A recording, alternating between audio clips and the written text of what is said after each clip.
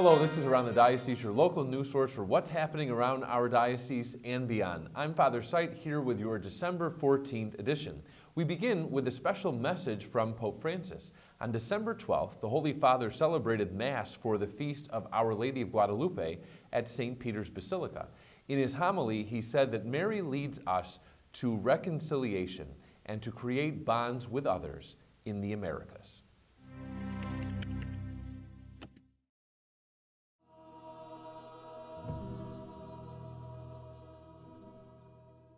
Celebrar la memoria de María es celebrar que nosotros, al igual que ella, estamos invitados a salir e ir al encuentro de los demás con su misma mirada, con sus mismas entrañas de misericordia, con sus mismos gestos. Su presencia nos lleva a la reconciliación, dándonos fuerzas para generar lazos en nuestra bendita tierra latinoamericana, diciéndole sí a la vida y no a todo tipo de indiferencia, de exclusión, de descarte de pueblos o personas. Roguemos a Dios por nuestros hermanos hispanos y por los migrantes de nuestras tierras, para que sea reconocida y custodiada su dignidad. Up next, freshmen from Bishop Ludden Junior Senior High School visited students at Cathedral Academy at Pompei Elementary School on December 1st to work on a service project together. It's good for the older kids to see what they've come from, because at one point they were these little kids doing or trying to do the projects that they're doing with. So I think it gives them a good perspective of how far they have come. Number two, the younger kids need to see the older kids. They need to see where they're growing into. And it's a good role model thing, because the older kids are patient with them. They might not be patient with their siblings, but they're patient with them. And they're showing there's something. So it's not quite a generation, but it is an intergenerational kind of an experience where the older ones model to the younger ones are looking up to the older ones, and they can see where they're going and they can see where they've come from. This special visit was part of Ludden's annual 9th grade retreat day. It also marked the 4th year that students from Ludden teamed up with the students from CAP for the service portion of the day. Now, on to the annual blessing of the Bambinelli. O God, who see how your people faithfully await the feast of the Lord's Nativity, enable us, we pray, to attain the joys of so great a salvation and to celebrate them always with solemn worship and glad rejoicing. Through our Lord Jesus Christ, your Son, who lives and reigns with you in the unity of the Holy Spirit, one God, forever and ever. Today, we're blessing the Bambinelli. We're here at St. Mary's Academy in Baldwinsville.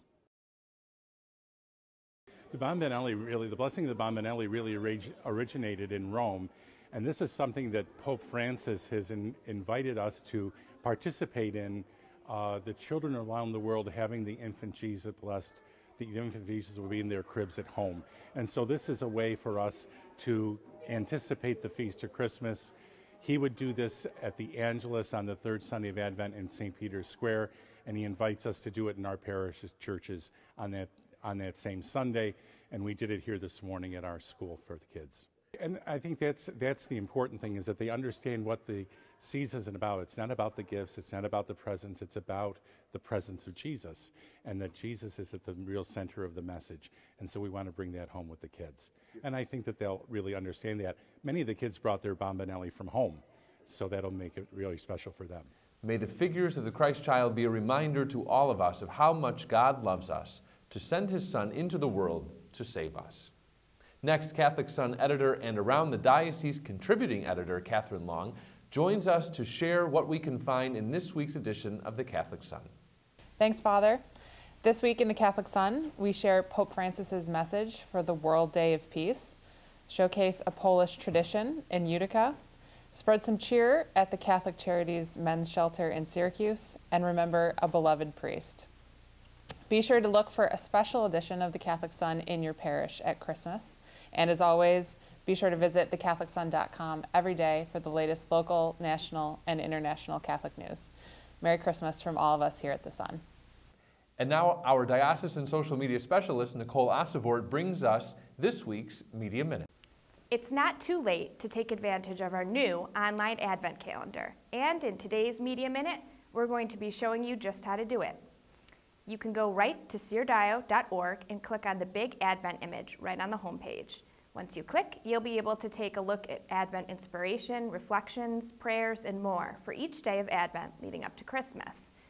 If you'd like to receive your Advent inspiration right to your inbox each day, you can do so by signing up on our website. Just click the big green Sign Up button right on the web page.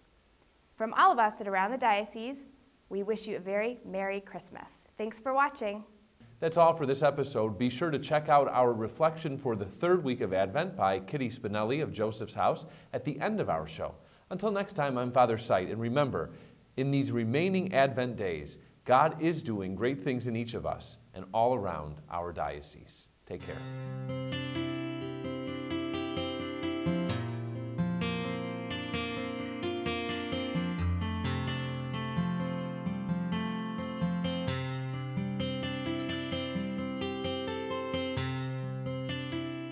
I think you have to make that choice every day.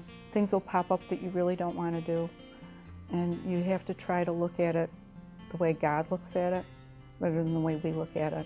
There's something else that happened this week. The enormity of running this mission, I can't even tell you how huge it is.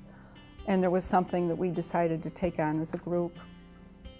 And I prayed about it and prayed about it. And I said, God, what do you want me to do? What would you do? And I had my answer. It's a choice. It's a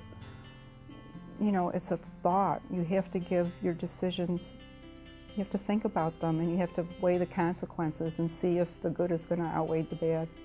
And you have to try to figure out, what would Jesus do? And what would he want me to do? That's how I say yes to God every day.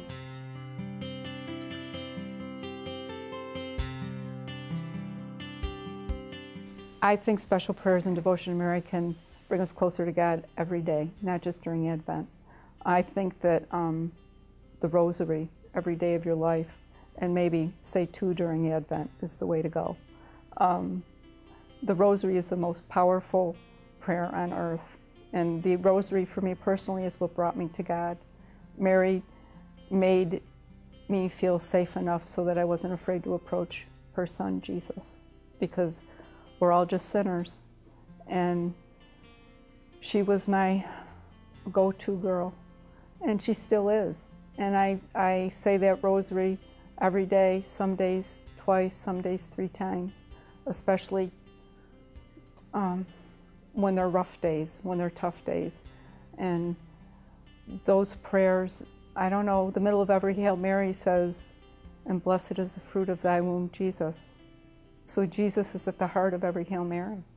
And she will always take your prayers to him, and he will always answer them, because honestly, I would believe that the favorite person of Jesus was his mother, Mary.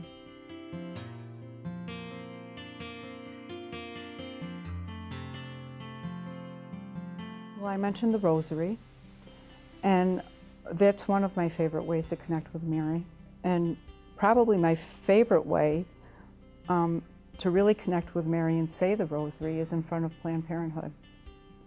And that sounds kind of strange, maybe. But when I'm on the sidewalk in front of Planned Parenthood with my head down saying the Rosary, there is a peace that comes over me, because I know other people take that in and they wonder what it's about. And if I have the opportunity to speak to someone who passes by and spread the word of Mary and spread the word of the Rosary and hand them a rosary and give them the opportunity to understand that they are loved and cherished by God, I feel like I'm doing the best that I can do. And you know, there's lots of things. I love to go to different grottos at churches to see their little statues of Mary. There's a beautiful one behind St. Mary's in Skaneateles, and a beautiful one at Holy Family. There's a gorgeous one at the Cathedral, and there's special places of peace where you can say a Hail Mary and say a thank you for all the graces that she brings upon us. I always, when I'm having a moment where I need help, I always go to Jesus through Mary, because I know the prayer will be heard. It's been heard time and time again, and that's why Joseph's house exists.